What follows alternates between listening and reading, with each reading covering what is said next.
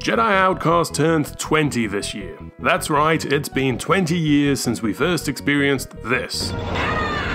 This. And this.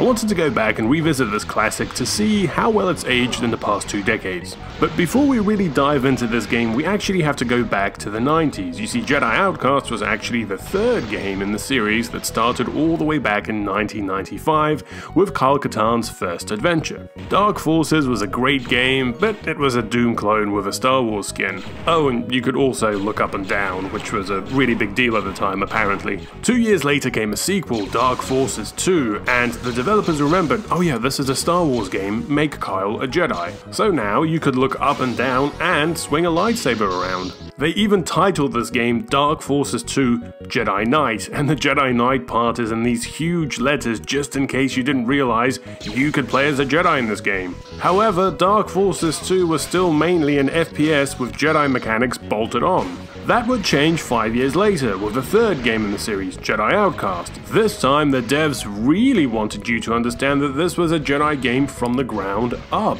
They even used the word Jedi twice in the title, meanwhile completely abandoning the Dark Forces name. But back in 2002 I didn't know any of that, I hadn't played the first 2 games. I remember staring at the box on the bus back home, imagining the amazing Jedi action I was about to experience. You see, the last Star Wars game I played before this was Phantom Menace for the PlayStation 1, and that game started you off chopping down battalions of battle droids while navigating straightforward levels. And I imagined Jedi Outcast would be more of that, but with better graphics.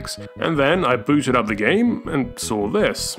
Hold on, what is this supposed to be? Where are the lightsabers? Why am I in first person view? Before we go any further, let's talk about the game's story. It starts with Kyle and his lady friend Jan going to investigate an old Imperial outpost. Oh yeah, and by the way, Kyle's not a Jedi anymore, he's given that up. That's right, so I guess having the Jedi title in the game twice was just a coincidence. Maybe the game should have just been called Private Citizen 2 Private Outcast. Alright, back to the game. Let's see, do we have friendly fire? Oh, no. I love Kyle's expression when he kills Jan. Oh shit, how am I gonna explain this? Now look, if you've played this game back in the day, then you already know that the first 6 or 7 levels of this game are incredibly frustrating, and they really haven't aged well in these past 2 decades. You just have to keep backtracking through these dark corridors with no clear objective. Look, if you didn't use a walkthrough for this game, congratulations, you're a genius. And that's the thing, the game expects you to realize that you need to go around obscure objects or inside weird hidden environments to progress through the main level. And these pipes, these fucking pipes.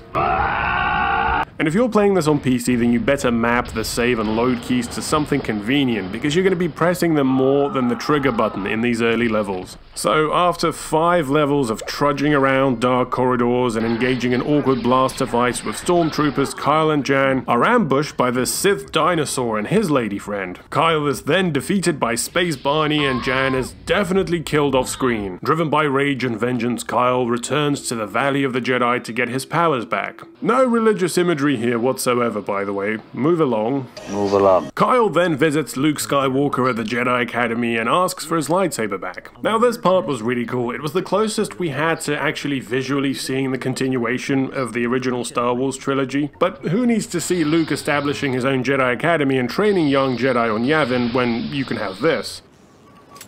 Kyle then undergoes some Jedi trials designed to remind the player how to use his Force powers. The trial culminates in this elaborate Wile E. Coyote trap to get the lightsaber back. That's what I came for. Now how do I get it out of there? Jeez, why didn't Luke have to go through all this bullshit back on Dagobah? And speaking of Luke, he's back to monologue some more. We've tracked down the registry of Dassan's ship to a Rodian named Hello, darkness, my old friend. Databases.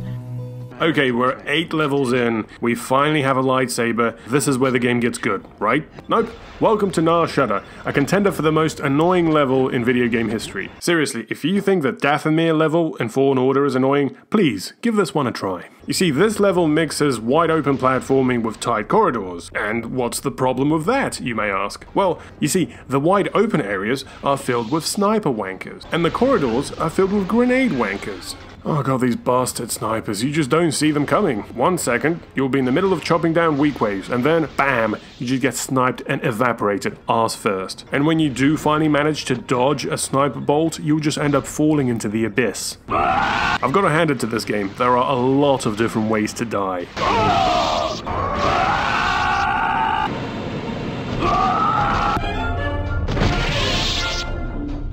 This game is often compared to The Force Unleashed, and I definitely think the latter had a stronger start. There's none of this having to trudge through corridors or wait for 7 levels to get your lightsaber. The very first level, you play as Darth Vader and he causes absolute havoc. But back to Jedi Outcast, eventually you descend lower down into the garbage level, and there you meet Lando. You see, his ship has been impounded by the bad guys, and guess who has to sort that out? Better get going. Ugh. I don't know where to go, and these wankers are still throwing grenades at me. Okay, after 3 levels of bullshit, you finally get off Nar Shudder and fly to Bespin. Seriously, Lando? You couldn't find a better place to drop me off? That's right, for some reason Lando decides to drop you off at the very bottom of the city, and it's up to you to make your way up. Alright, time for my very first lightsaber battle. Hold on. Is that one of Queen Amidala's royal handmaidens? When it comes to lightsaber battles, Jedi Outcast has an interesting combat trick, which I like to call the Mario jump. You see, jumping on your opponent's head knocks them down, just like it did in old platformers. At this point, I'd like to take a second to talk about cheats in this game. Now, if this is your first time playing Jedi Outcast, then by all means, play it the way it's been intended. But, if you're replaying it, I would actually recommend you try messing around with the cheats. Think of it as New Game Plus. Yes, having all of your force powers maxed out straight away takes away from the game's progression, but it also allows you to do things like this. And there is one particular cheat that I always turn on as soon as I get the lightsaber, and that's the realistic saber combat cheat. It does what it says on the tin. Oh shit, sorry mate. Oh boo-hoo, if Darth Maul survived without his legs, then you can survive without your body. Huh. Ah, shit. Come on, come back. Here, lightsaber. Bear with me, Stormtrooper. So, after dismembering everyone in Cloud City, Kyle reaches the upper level and takes on Barney's girlfriend. You're a pretty good lady, but can you survive the Mario jump? Works every time. The realistic lightsaber combat does create some unforeseen continuity errors. Look at this, 1 second, I've cut her head off, and now it's grown back. And surprise, surprise, she reveals that Jan is actually alive. Kyle then steals this space rubbish truck and sneaks onto Barney's evil base. This is where we get a quick cameo from Luke Skywalker. He turns up, decapitates a few stormtroopers, and then buggers off again. Good riddance. I'm perfectly capable of causing monumental damage on my own. See?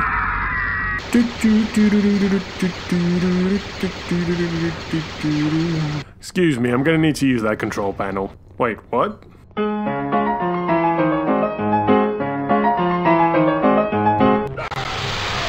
What? I had to put him out of his misery. That was no way to live. Hey, what are you doing? Come back, come back! Huh. Oh look, Luke's come back, and he's taking on Barney. Oh no. Oh wait, he's fine. Kyle then sneaks onto the dinosaur Star Destroyer, the Doom Giver. Okay, where do I go now? Hey, come back, I need your card key. Is that Ed 209 from RoboCop? So after making his way through the ship, Kyle finally finds Jan, and this is followed by some couples teamwork. You get an escape pod ready and wait for me. This shouldn't take long. Oh, thank God she's gonna find an escape pod. For a second, I thought we would have another patented Star Wars escort mission. And you go there. Uh-huh. Hey, you right there, buddy? Need a hand? Ah, shit. Never mind. Kyle then tries to deactivate the ship's shields, but this guy has a problem with it. A few moments later. The Doom Giver then loses gravitational drives and you float your way to the escape pod. Gentlemen, how are you? The ship explodes and Kyle and Jan escape to the swamps of Yavin. Ah, the swamp level. Nice to finally have a change of scenery. We've traded a maze of corridors for a maze of vegetation and rocks. covered in mist. Kyle eventually reaches the Jedi Temple and fights along these nice Jedi, who've only been given one line of dialogue each. Protect the Academy! Protect the Academy! It's okay, fellow Jedi, I'm here to save the day, and I'm definitely using light side powers. Okay, is it time to take on Barney yet?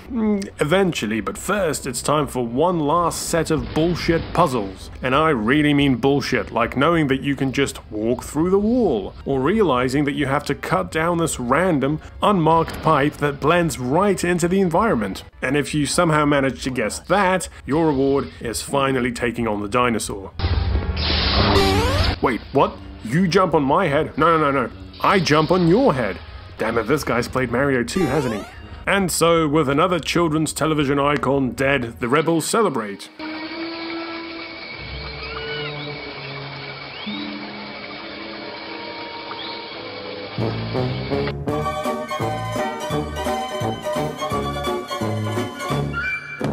Now, I can't end this video without mentioning the multiplayer for Jedi Outcast. Back in the day, the multiplayer for this game was the definition of chaotic fun. It was just this flurry of saber clashes and force lightning. The official servers have been shut down a long time ago, but you can download a mod. I tried it, and there are a few people still playing, but of course nothing compared to what it was back in the day. And so, this is Jedi Outcast. I think the past 20 years have really amplified both the good and the bad aspects of the game. The early levels are as bad as they've ever been, especially when compared to modern level design with things like waypoints and actual clear objectives. But elements like lightsaber combat and the fun sandbox of force powers stand up against any modern Star Wars game. And I think it's these elements that ultimately overshadow the game's flaws, because when I think back to Jedi Outcast, I remember a lot more of this and a lot less of this.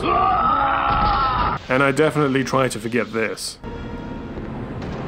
Thanks for watching. Let me know what your memories of Jedi Outcast are in the comments, and remember to like and subscribe. See you next time.